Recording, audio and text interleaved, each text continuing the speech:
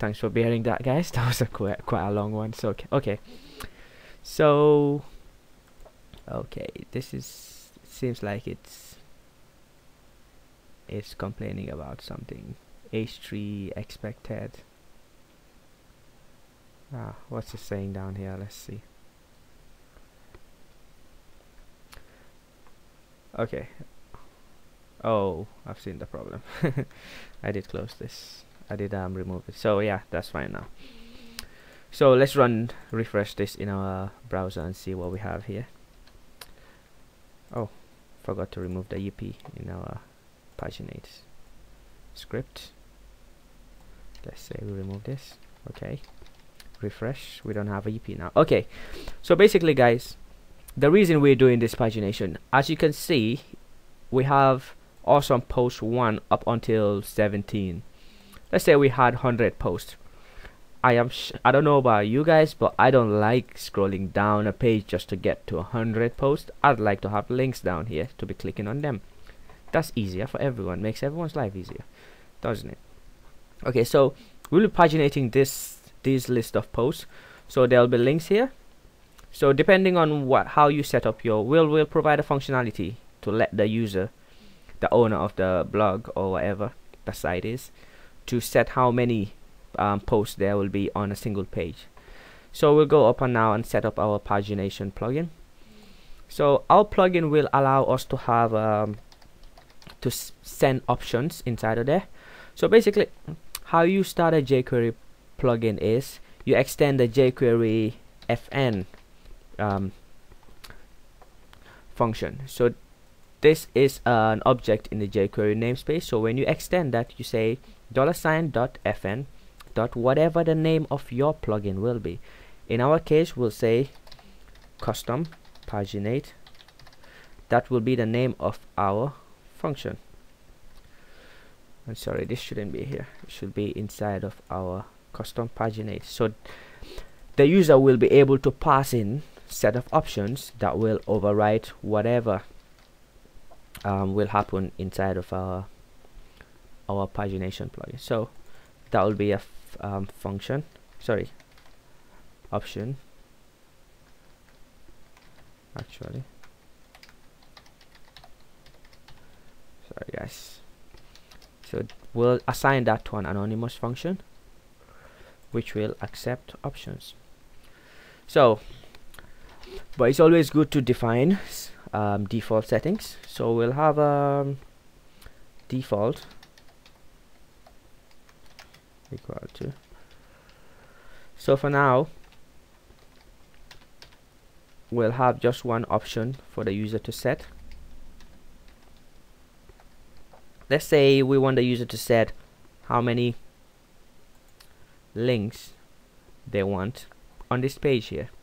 Let's say, sorry, how many items on a single page, or let's say on the first page or second page they want 5 items on one page. So that means every page that you go to, there will be like 5 of these posts, 1 2 3 4 5, and on the second page there will be 6 7 8 9 10, and then so on. So we'll go here, we'll say items per page. That will be an option. We'll give it a default of 5. So options here, we'll use that to override whatever our default is. So whatever's passed in here needs to have this object set to it. It needs to have items per page. If it doesn't have an items per page attribute inside of it, we'll use the default of 5. So down here we'll create a new variable, say settings equals to an empty object. So that is where we'll store our settings. That's where will the settings come from? It will come from this object here called default, which has been overridden by options. So options, whatever's passed in there will override default, whatever we have in default, and then we'll store the result in settings. How you do that in Jquery is there is a method, very useful, guys. Really, this, if you remember this, you've come a long way in Jquery plugin development. It's the pinnacle of Jquery plugin development. So it's a function called extend, and what extend does is you pass it a first variable where you want to store your results. So we want to store whatever extend returns inside of settings, but we want to take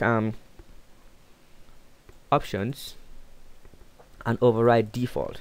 So we'll pass in second as default. I'll explain in a moment what's happening here. Let me just type it out. So we'll have options.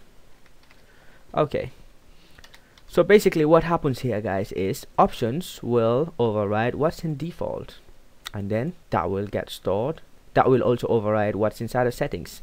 Since settings is an empty object, it will always be given the result of this overriding situation happening here. So once again, I'll say it: whatever's in options will override what's in default, and then whatever's that will be stored here temporarily, and then whatever's in default will override whatever's in settings. Since settings is empty, it will just have the value of these two overriding. Okay, so here we go. So now next what we need to do is we'll have to get the pagination container that is inside of our HTML here. After the list of posts here, we'll have another div here called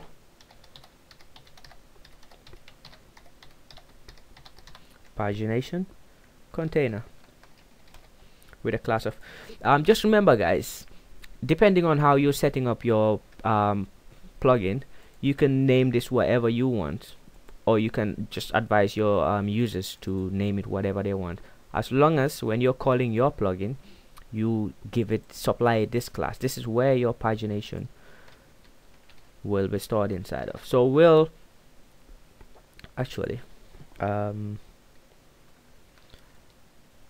just remove this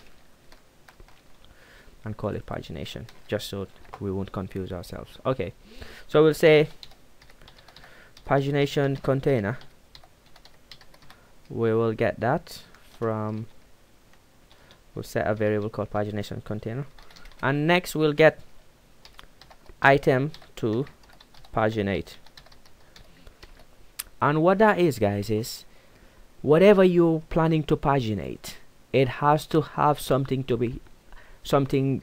attribute, let's say a class or a unique let's say div, which is an HTML element that you can identify it with. For example, in this whole HTML document, the only way of getting to this post only uniquely is to select them using the class of post. If you say div, you will be given this div. This is a div, so it's not unique. So the only thing unique to this list of posts is the class of post. So that's what we want to select inside of our pagination script here. So we'll create a variable to store that. We haven't selected it yet, but we will select it in a moment inside of the settings variable here. So items to paginate. So after you've gotten all the settings from options and then store them inside of settings variable here, now we just want to select those items here. In pagination container, we want to select the pagination container, and the items to paginate, we want to select them. So we will use jQuery to do that selection. So pagination container equal to jQuery. We'll do settings dot settings dot pagination container.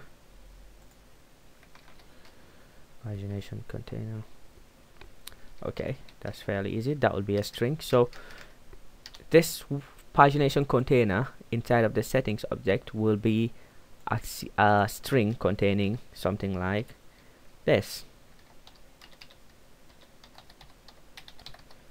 That is paginate. So when you select that in JavaScript here, it will give you this element here of paginate, which is unique. Get it? Okay, so now that we've gotten our pagination container, now let's